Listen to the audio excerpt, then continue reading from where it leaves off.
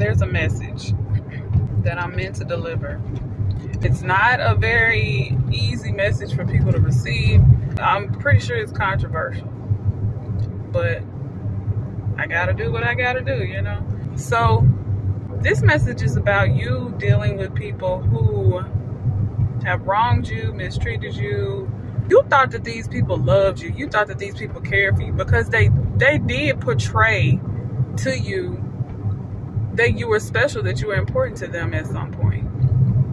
But at another point, they got into a space where they just really started to mistreat you. It probably like trickled in at first, but then it got to a point where it was just like, it started to get reckless.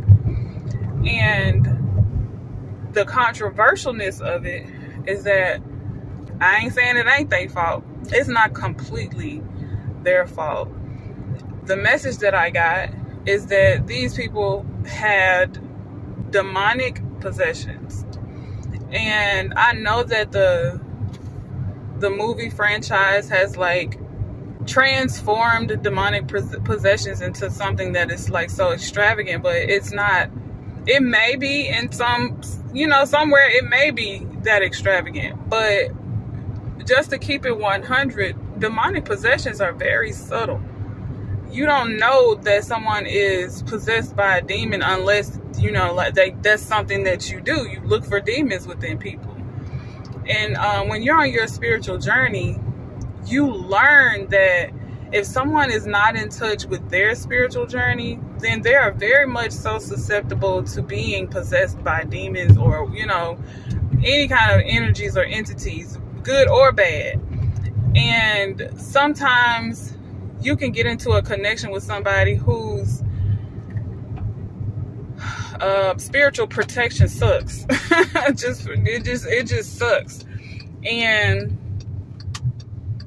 because their spiritual protection over themselves suck, it trickles to everyone that they're connected to. So anyone that they're connected to can be maybe not possessed, but very much so.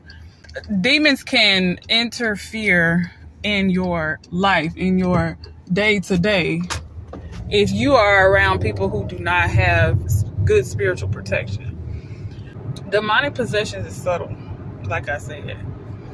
A demon can possess a person. Like I always like to refer people back to the movie Fallen with Denzel Washington. It could be so brief, but it could also have like a great impact on someone's life.